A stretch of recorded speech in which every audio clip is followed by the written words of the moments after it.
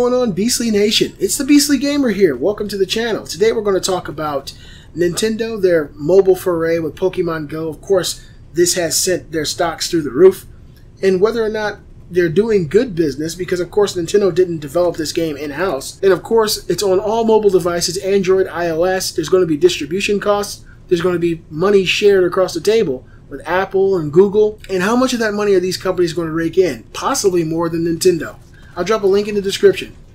Apple could make more money from Pokemon Go than Nintendo will. Pokemon Go, the game that has captured the heart of the nation, is earning tons and tons of money. Already the value of Nintendo stock has doubled, and a report released Wednesday reveals Apple may rake in an estimated $4 billion over the next 2 years because of the game. Apple not only charges a fee to put the game in the App Store, but they also collect 30% of the money players spend in the game. In fact, CLSA analyst Jay Defabal predicts that Nintendo will probably receive, quote, little direct profit, end quote, from the game. Considering they developed it with Niantic and only own 32% of the game. They do own the rights to Pokemon, but share those with Game Freak and Creatures, which is associated with the originator of the game. Apple, nevertheless, stands to make a pretty penny from the success of Pokemon Go.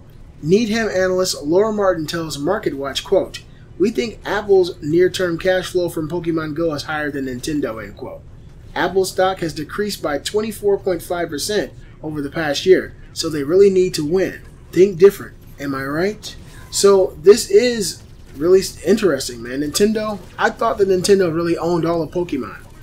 Apparently they don't. Game Freak and Creatures owns part of Pokemon. I thought Nintendo was the originator and the creator of Pokemon, but apparently not. So Nintendo's got to play this thing smart. Of course, they're making tons of money off Pokemon Go. Pokemon, they do own the rights to the name, but it sounds like, from this article at least, Apple will make a lot more money off of Pokemon Go than Nintendo will.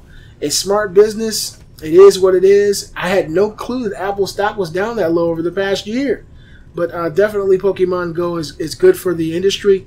It's good for gamers. It's good for the mobile market. And it looks like it might be better for Apple than it is for Nintendo. I saw this article. I felt like I wanted to share it with you guys. It's pretty interesting because you would expect Nintendo to be raking in tons of profit. But these analysts predict that Nintendo won't be really making too much profit at all off of this game, and that Apple could be raking in $4 billion in 2 years because of this game. You guys let me know what you think in the comments below. Did you know that Nintendo didn't own the entire rights to Pokemon? I did not know that. Be sure to give a thumbs up, show support for the channel, follow me on Facebook, follow me on Twitter, and tell all your friends about me. I'm the Beastly Gamer, and I'll see you guys next time. Let it go.